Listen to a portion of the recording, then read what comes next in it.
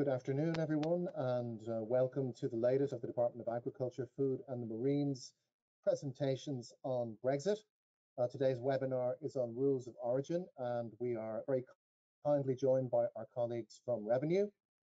Today's first presentation will be from Ray Ryan from Revenue.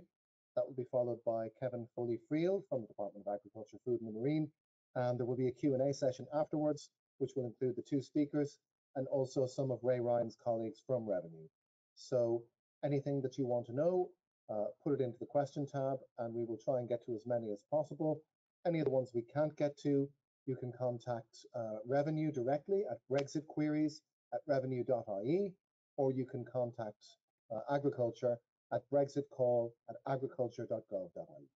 So without any further ado, I will hand over to our first speaker, Ray Ryan from Revenue. Thanks, Tom, and thanks for the opportunity to do a presentation here today on Origin. Just in relation to the presentation, it is quite technical, and I think it will be useful that it is recorded and available for people to go through. And my colleague Kevin from the Department of Agriculture will go through a bit more kind of practical examples in the next presentation. So the presentation I'll go through is slightly technical, and I'll try to make it as bearable as possible in terms of it and relate that right back to your own products and your own goods. Just in terms of the presentation itself, I'm just going to switch off my screen because I have issues with the reception at the moment, so hopefully there'll be no issues in the sound quality anyway. I'll switch back on for the Q&A again then. So just in terms of the contact details there, there is a direct line into the section itself. It's Origin Evaluation section at Revenue.ie, and the Brexit queries, and if it's more general queries in relation to Brexit. So just in terms of the presentation itself, the presentation aims to give you a better understanding of the general concepts relating to rules of origin. So when we talk about rules of origin, what are we actually talking about? Well, in simple terms, it's the origin of the product means the nationality of the product.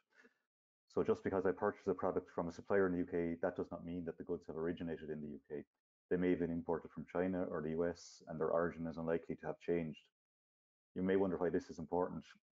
The origin of the product is one of the factors that determine what rate of customs duty is paid, and will be really important if a zero tariff agreement is reached between the EU and the UK.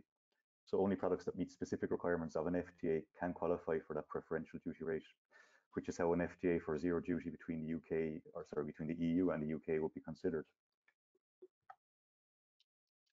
So as I mentioned, I'm not going to make you experts in rules of origin. It's just cover some of the main principles around the rules of origin and some of the background, I suppose, terms and maybe some of the stuff that you've heard in relation to rules of origin, and explain some of the meanings of them.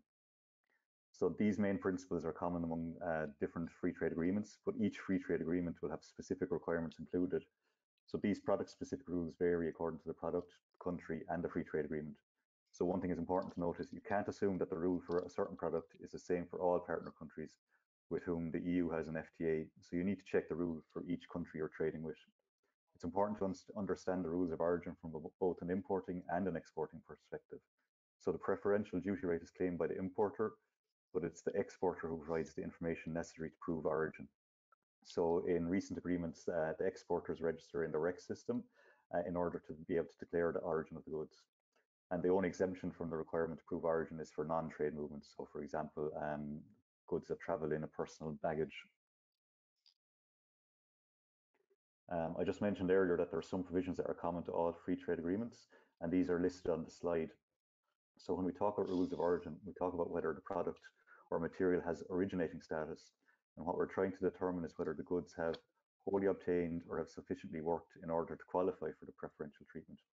Wholly obtained mainly applies to the products or natural products and goods made from them. So an easier way to think of this would be a cow born and reared in Ireland will always have an Irish and therefore EU origin. Similarly, any meat or product made from the cow will also have that EU origin.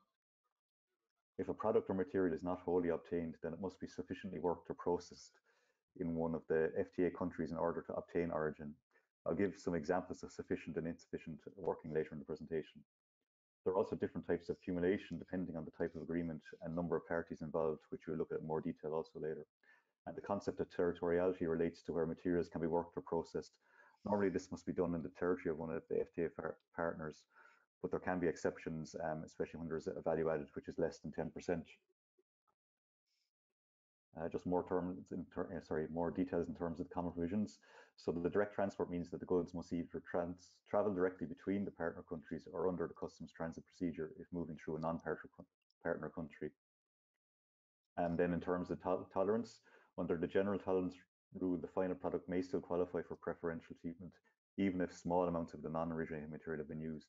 So two things to note here is that they may be by small amount, we typically mean less than 10%, and you cannot apply this general tolerance rule and derogation from the principle of territoriality that we discussed in the last slide at the same time.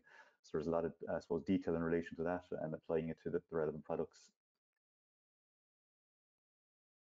And some examples of the wholly obtained goods, so live animals born or raised there, products from live animals raised there, mineral products or other living natural resources extracted or taken from there, and then vegetable, plants, and plant products harvested or gathered there. So you can see these are what would be considered obtained as wholly obtained goods, or sorry, origin as wholly obtained goods. Just in terms of sufficiently worked then, or the processed products, some examples are set out here. So if it's non-originating material that has been sufficiently worked, the main methods we consider are value added. So this is where the value of the non-originating material does not exceed a certain percentage of X works price. That X works price is the combined cost of the material, the labor, overheads, and profit. So the percentage will be set out in the product specific rule of the FTA concerned. And again, the different FTAs have different rules for the product, so you need to be aware of those. Specific processes may be set out in product specific rule, and remember there will be different rules even for the same product depending on the specific free trade agreement. And a change of tariff heading means that processing that changes the commodity code of the product from one heading to another. So for example, raw hide that has been manufactured into shoes will change the CN code, the commodity code. And finally, you can use a combination of the value added, the specific process, and the change of heading methods. So there is different options there in relation to the sufficiently worked.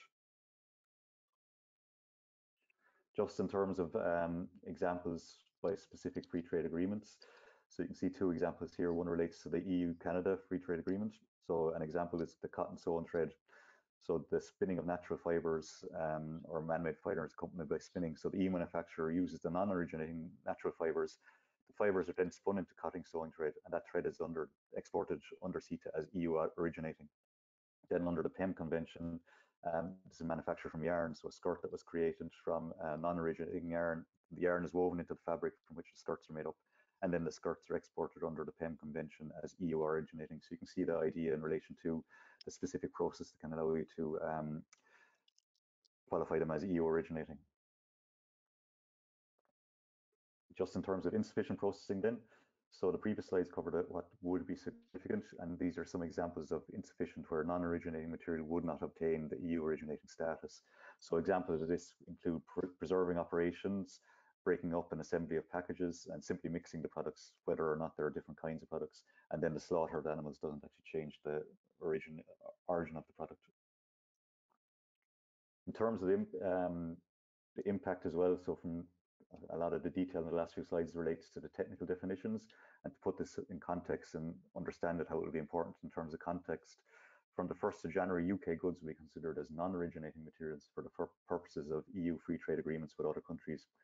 So if you use a UK originating material in a manufacturing process and then export those goods outside of the EU, there are a number of implications. So if you export to a third country where there is no free trade agreement, then there will be no impact, as the importer in the third country will not be claiming preferential treatment. However, if you export to a third country where there is an FTA, then you need to look carefully at the product-specific rules of that particular agreement to see if your product will continue to qualify for the preferential treatment, bearing in mind all the previous information we have discussed already in relation to tolerance, territoriality, sufficiently worked, etc. The negotiations in relation to the duty and other issues are ongoing, as we know, between the EU and the UK, so we don't know what product-specific rules may apply from the 1st of January. The important point to note that is if a zero tariff agreement is reached, then the concepts we were talking about today will apply to trade with the UK where preference is being claimed. And that's an important point to note, I suppose, in relation to some of the topics I've covered in the previous slides. Just in relation to, I've mentioned already that under each free trade agreement, they will include the concept of accumulation, which allows materials originating in one partner country to be considered as originating in another partner country. So for example, the CETA goods originating in Canada can be considered in the same way as goods originating in the EU for the, but the type of accumulation will differ depending on the agreement. Bilateral accumulation is the standard form of accumulation where there are only two partners to the FTA, and this is the basis which the ongoing EU-UK negotiations are being discussed, and hopefully in the next few weeks we'll have more information in relation to that. I think there may be someone that's just in relation to further on accumulation, there's also diagonal and regional accumulation. I'll delete some that were in last night. Between more than two countries, provided that they have free trade agreements containing identical origin rules and provision for diagonal or regional accumulation between them. Well, so materials must be originating from the countries participating in the diagonal accumulation. Sorry, next slide now. Just in relation to full accumulation then, it applies to the working and processing on non-originating materials. So the working or processing in the product-specific rules can be carried out in the non-originating materials in the parties to the free trade agreement. Again, these are different types of accumulation, so it's an awareness of them, and it operates between the EU in this example, for example, and countries of the EEA or African, Caribbean, and Pacific countries. So I mentioned previously that origin always needs to be proven in order to claim the preferential treatment, and there are a few different ways of doing that as listed on the screen. The most recent free trade agreements allow for the use of registered exporters electronic system, the REX system, and that is what would be expected will be used if an agreement is reached between the EU and the UK in terms of this. So the REX system is used in the most recent free trade agreements and expected that it will be used in terms of any agreement with the UK as well. And remember that if you're importing products and you want to claim the preference, then your supplier and the partner country will need to provide the necessary proofs. Whereas if you're an exporter, then you must provide the proofs so that your purchaser can claim the preference. So that's an important point to note in relation to the importing and the exporting. And then just in terms of the verification procedures, importers and exporters should keep documentary evidence for at least 3 years proving the origin of the goods, and customs authorities may request such proofs from importers and exporters under the terms of the free trade agreement. Some examples of the documentary evidence can include direct evidence of a process carried out by the exporter or supplier in their accounts or the bookkeeping records, documents proving the origin of the materials used in the production of the product, or documents proving the working or the processing of the materials. There's different options available depending on the processing that was done, but it's important to remember that you do need to keep records and evidence of this for 3 years. So it's important to remember that in terms of any free trade agreements and proving the origin. So in the next few slides, I'm just going to talk, I suppose, about the impact the protocol on Ireland and Northern Ireland will have from an origin perspective. But before I do, it's important to highlight the difference between the EU origin and EU status. So all goods in free circulation in the EU have an EU status regardless of their origin. This means that products can move freely within the EU once all customs formalities have been completed on the original import into the EU. The origin of the product then depends on all of the factors we discussed during the webinar already, and it's the origin that's important when considering preferential treatment. So it's important to bear in mind that. And just in terms of the protocol, in simple terms, it allows goods in Northern Irish goods, to have union status, so that customs controls are not required for trade between Northern Ireland and any other member state. However, because Northern Ireland will remain part of the UK customs territory, the Northern Irish products will have UK origin. So you need to be mindful of this if you use Northern Irish materials or component parts in any of your manufacturing processes. Where you only sell your final product within the EU, there will be no impact on your trade. And we do not yet know what the impact will be if you sell your final product to the UK, as negotiations are still ongoing in relation to the free trade agreement. And then when you sell your product to a third country with EU has a free trade agreement, there can be implications, and that's something to bear in mind, and it's what we discussed in relation to the different free trade agreements have different rules, so it's to be aware of that and be aware of the impact that the Northern Irish originating goods may have. So this slide, I suppose, that goes more into detail in relation to the effect the protocol can have from an origin perspective. It's prudent for importers and exporters to examine if the Northern Irish goods being used as inputs to products affects the ability for preference to be claimed under other free trade agreements. So if you're producing a product in Ireland and has inputs from Northern Ireland, and you are exporting to countries that have a free trade agreement with the EU, you need to bear this in mind. So if you use Northern Irish originating materials or any Northern Irish processing in a manufacturing process, and again, if you export those goods, you need to look carefully at the product specific rules of that particular agreement to see if your product will continue to qualify for the preferential treatment, bearing in mind all the information that we've already discussed and we went through, again, in terms of tolerance, territoriality, sufficiently worked. And if you export to a third country where no FTA then there'll be no impact, as the importer in the third country will not be claiming preferential treatment and will not need the proofs of origin as such. So that's the key point to remember, that if you're exporting to countries that have an FTA, there is an impact. If they don't have an FTA with the EU, there is no impact in relation to that. So just one last principle I want to explain before I wrap up, and that's accounting segregation. It's a technical, I suppose, concept. It allows fungible, so this means it's identical or interchangeable originating and non-originating materials to be stored together without the originating material losing its origin. So not all FTAs include this provision, and where it's included, you may need an authorization from Revenue. You must also be able to show that you're storing the originating and non-originating materials separately, and this may be, which would be costly, or sorry, that you must need to show that it will be costly or difficult to store them separately. So it's just a concept to be aware of. Again, it depends on the terms of the free trade agreement with the UK. And I suppose as a result of the accounting segregation, you can use the originating and non-originating materials interchangeably. However, you must maintain detailed records in relation to your stock management systems to show that you have not produced any more originating products than you would have produced if you had used only the originating materials. So it's a bit technical in relation to those details. It applies to certain products, and the detail, I suppose, in this presentation is at a technical level, and my colleague Kevin will go through a bit more information in relation to, I suppose, more practical scenarios and examples from a Department of Agriculture point of view. So I thank you for listening. Again, there are the contact details in relation if you want to specifically question Revenue on relation to anything on origin value or valuation, or in relation to any Brexit queries that you have, you can contact those details. So I'll now pass you over to my colleague Kevin. I'll just quickly come in there first, if you don't mind, Ray, and thank you very much for that. We did get one question, and I'll just direct that to you now, if you don't mind. Did you skip over diagonal accumulation? Was one of the questions that came in. I don't know if that means anything to you. It doesn't mean a huge amount to me. Sorry, Tom, I didn't catch any of that. The sound went very bad. Okay, I'll just say it again. We did have one question. Someone was asking whether or not you had touched on diagonal accumulation or not during your presentation, or is that a concept that you hadn't used? Yeah, sorry, it was in the presentation. I actually spoke about it and hadn't the slide up, and I skipped the slide itself, so I mightn't have seen it, but I did speak about it, and the slide moved on. There was a coverage of the diagonal accumulation before the full accumulation. Okay, well, perhaps we might make the slides available then afterwards as well, so that people can see them. Okay. Yeah. Okay, thank you very much. Well, then, in that case, then I will hand over to Kevin, and Kevin Foley-Friel will take us through the Department of Agriculture, Food and the Marine aspects of rules of origin. Thanks, Tom. So I suppose, like, Revenue has provided a really comprehensive overview of rules of origin, how they work, as well as the challenges Brexit poses in this area.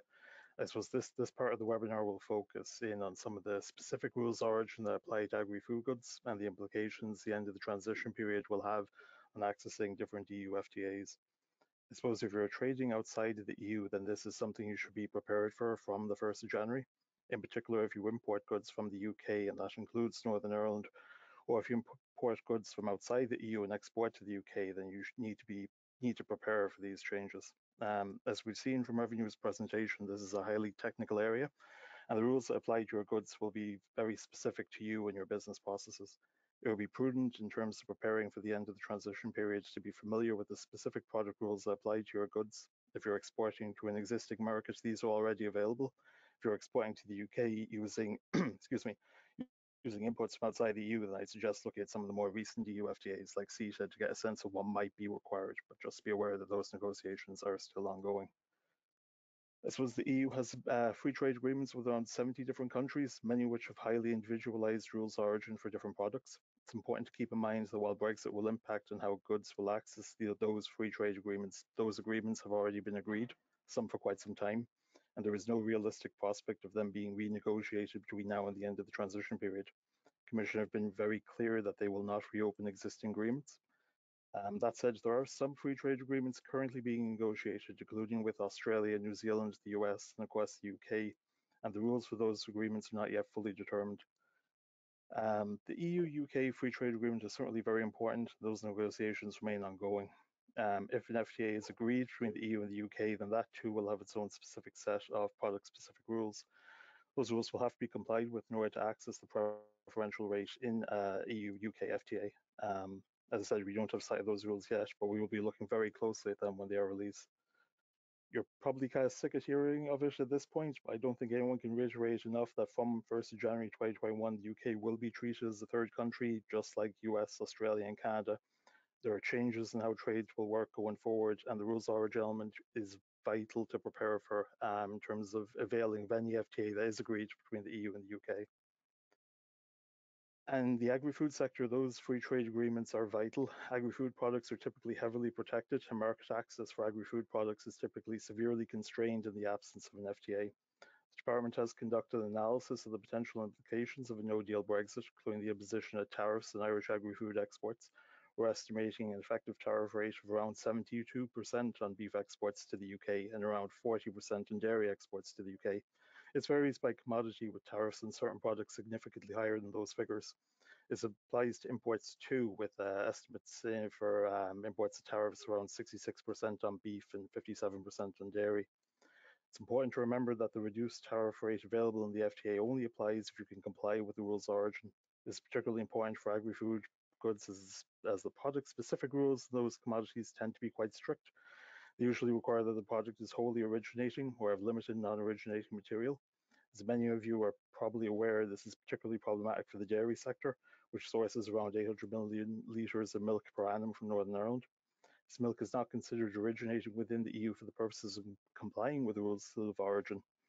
Ireland's also effectively entirely reliant on the UK for our import of flour. We've imported 141,000 tonnes of flour of common wheat and spelt and 87,000 tonnes of durum wheat flour in 2019. If you're using these imported products in exports which you're sending outside the EU, then you have to be very careful that you can still comply with the relevant product-specific rule if you intend of availing of the preferential tariff rate in those FTAs.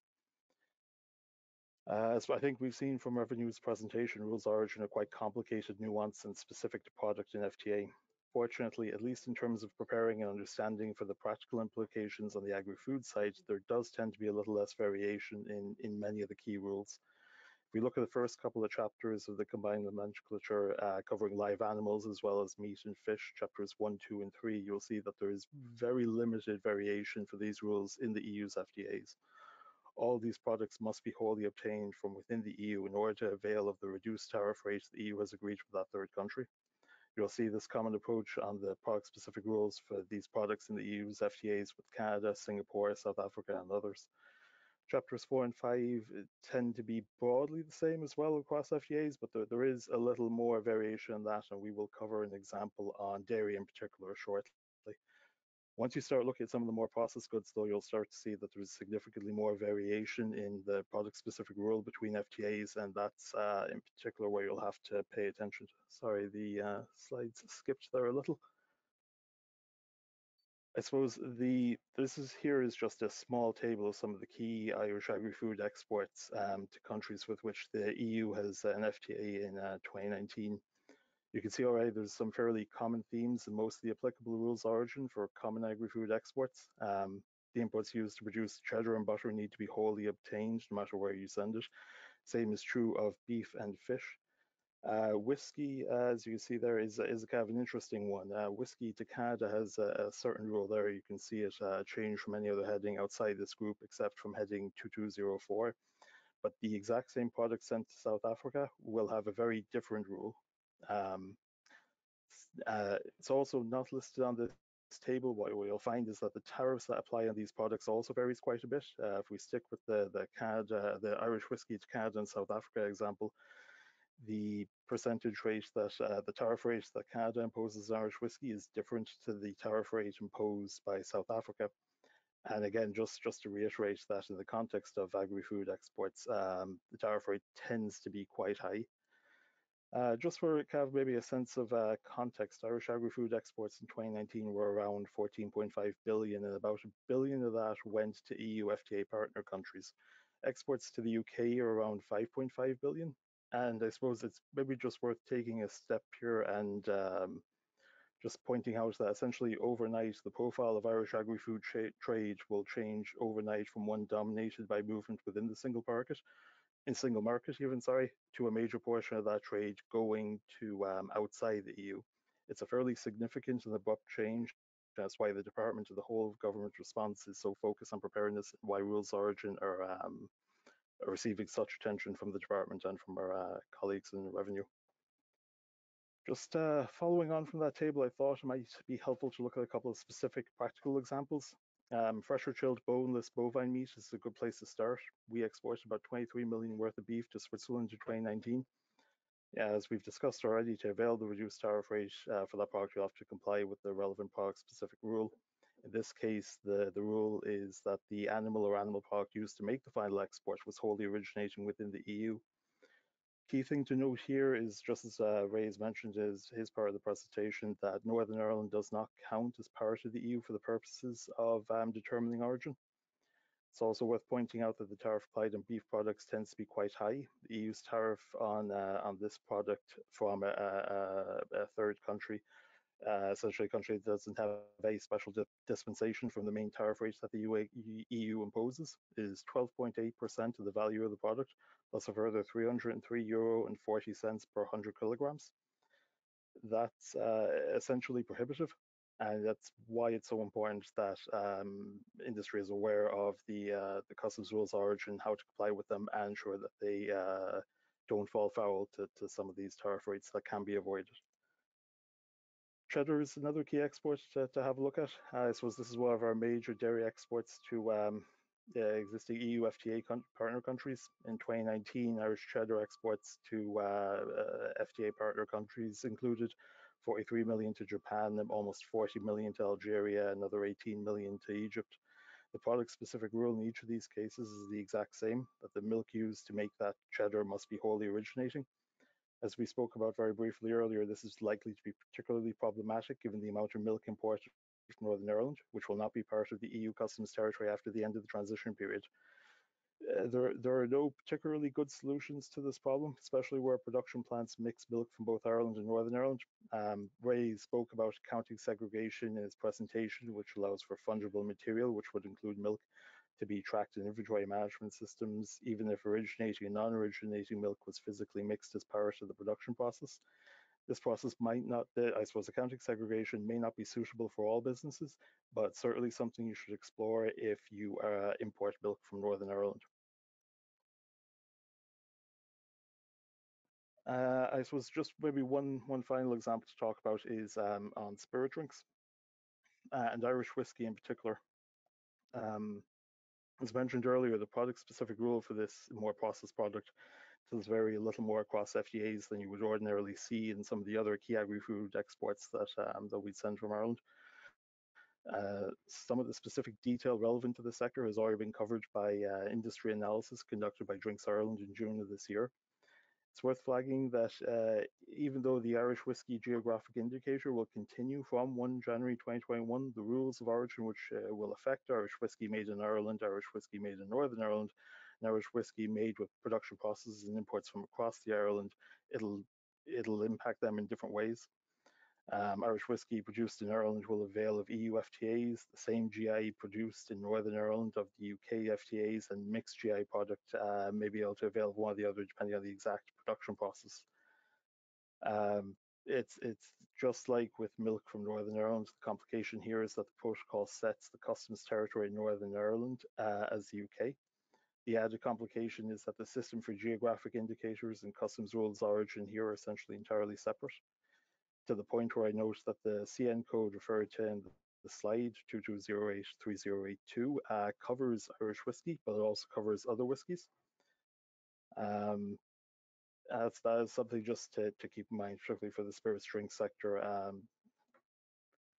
The final point I might want to just draw your attention to is that what we're talking about here, I suppose, is rules of origin, and rules of origin speak to tariffs and whether or not you can avail the reduced tariff rate available in an FTA with a partner country if one exists.